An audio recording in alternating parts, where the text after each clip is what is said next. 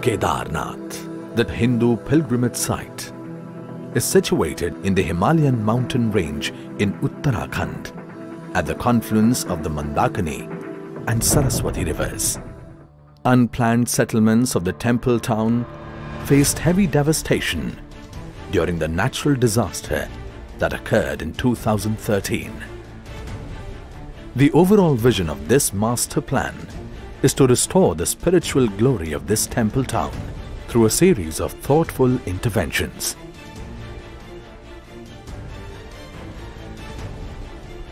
By keeping the temple as the center of the vision and providing a mesmerizing experience to the pilgrims, the master plan is envisaged with minimal environmental impact, considering highest sustainability measures, and by involving key stakeholders' input through a participatory planning methodology.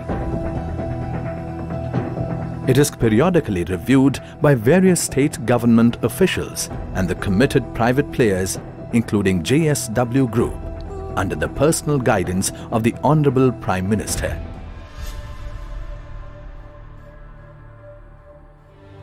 The road from Gauri Kund is not motorable. The execution and the mobilization of a project of this scale in extreme weather and geographic conditions of Kedarnath is a great challenge.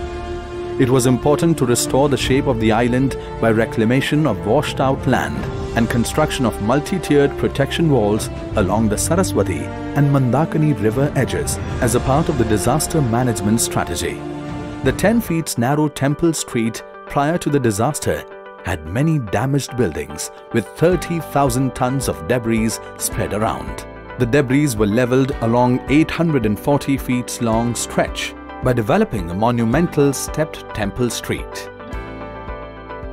It is constructed using 20,000 locally available stones dressed by the regional craftsmen. The 104 feet diameter arrival plaza at the confluence of the two rivers is constructed by using 51,000 local stones laid in a radial formation. The temple plaza is constructed of 15,200 local stones laid in 4,340 square meters of area. The Tirth Purohit houses are being constructed phase-wise by following the local architectural style with the use of local stone and wood with slate-tiled pitch roofs. The redevelopment of Adi Sankaracharya Samadhi is also part of this proposal. The subterranean design of the Samadhi allows pilgrims to experience a unique journey by walking between the monumental walls to approach the Samadhi, revealing the statue, and ending this journey by walking through a park of contemplation featuring boulders strewn on the mountainside.